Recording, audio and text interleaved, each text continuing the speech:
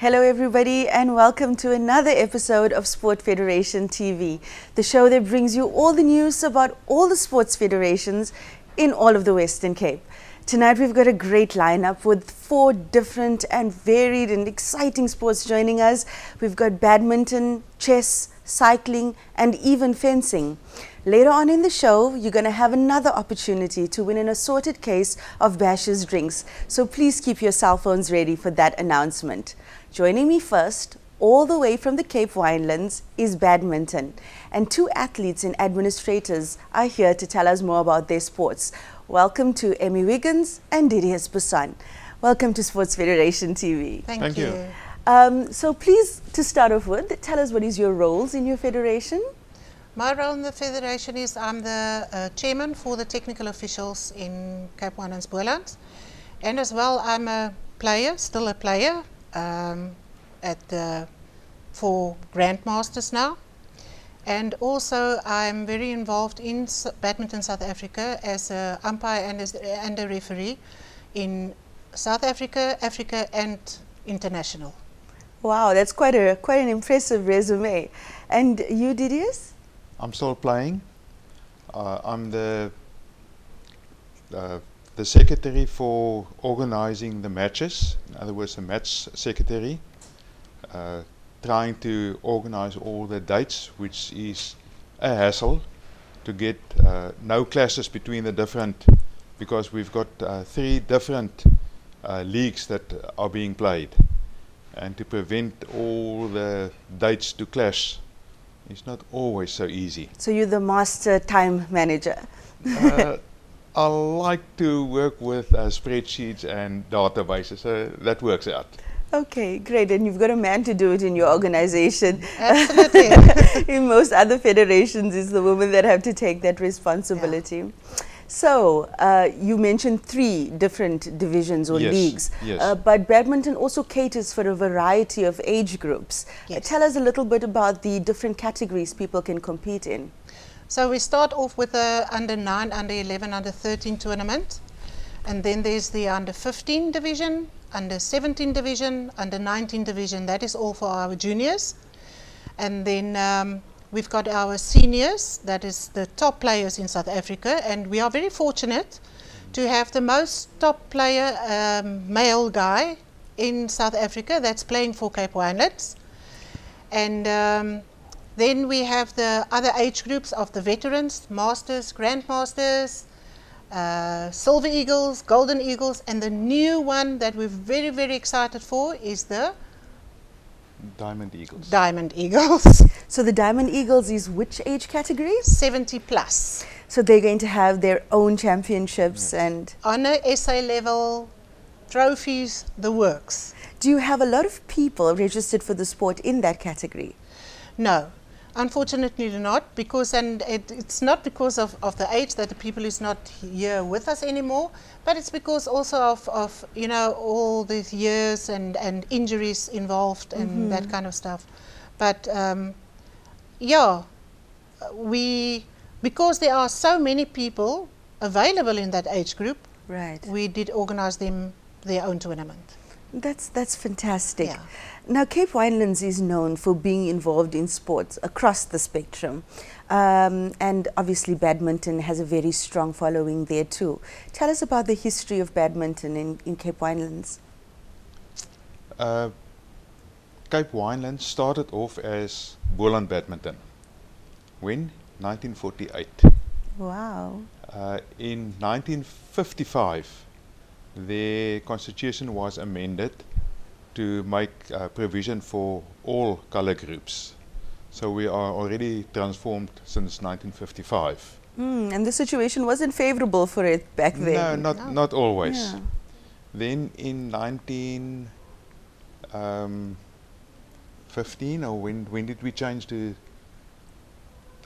We changed from Boland to Cape Winelands to be in line with the sports federations names and borders.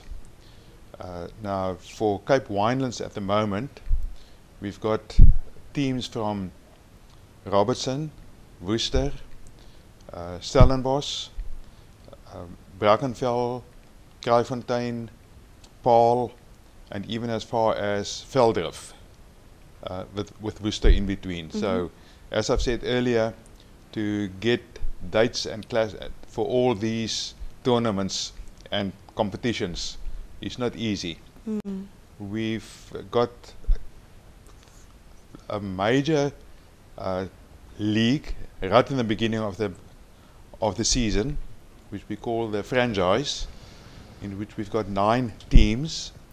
But for those teams, the selectors select players and then compile teams of equal strength. So you have strength against strength. And that is finished before the first school holidays. After that, we've got a men's league in which they purely play singles and doubles. But we've even got ladies that participate in the men's league. And there are some of the ladies who can show the men how to play. Is that an open division then? Yes. Okay. Then after that, we've got 3 different league, the mixed league, first league, second league, and third league. First league, Stellenbosch Marties are by far the superior there. Then for the second league, Monument Park is the leader at the moment. Monument Park, which is situated in the Kraaifontein area. And then Brackenfell is the champion in the third league. Emmie, Yes. is badminton well supported at the schools? You know what? The problem is, like, most of the schools is uninformed about what badminton really is. Like, for instance, you do have schools that badminton is a school sport, but because of the teachers there does not really know what badminton is, so it's not supported there. So we've got like this #1 guy in South Africa, he and another player from Stellenbosch, they are involved with the schools for training.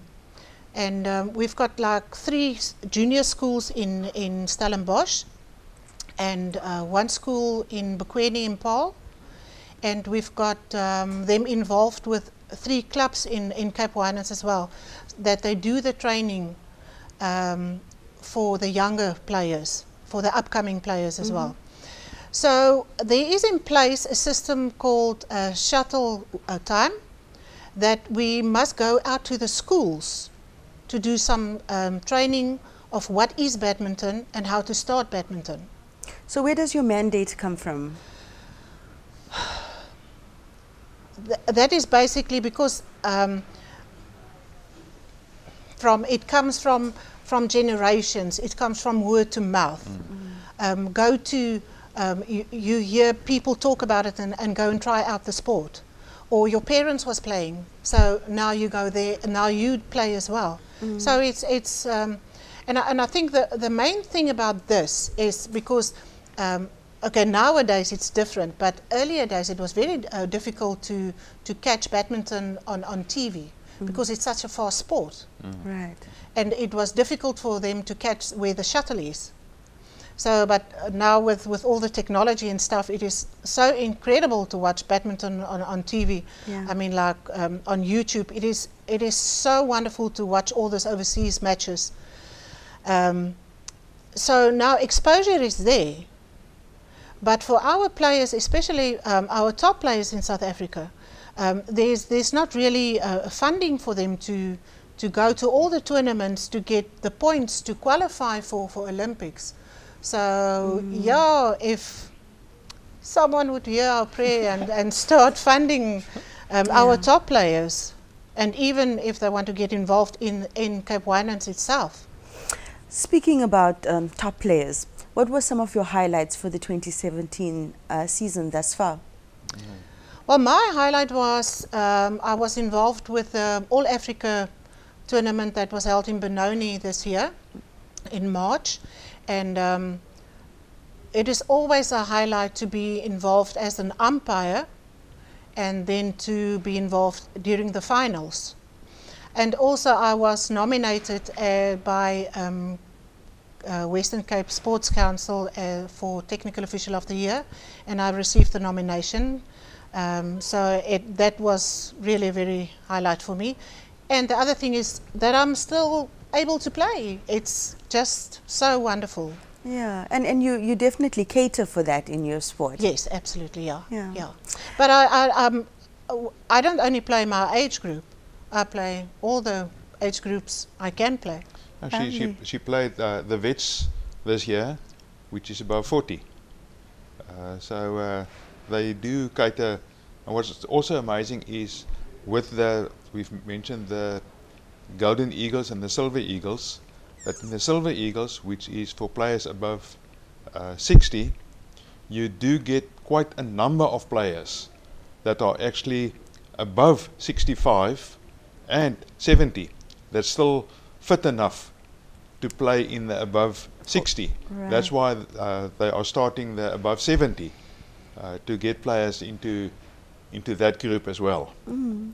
Okay, to wrap up, what is the upcoming special events that people can look out for? Okay, the first upcoming is the SA Ground Masters, that's in Durban. And then the highlight is the SA Senior Tournament, that is in Benoni.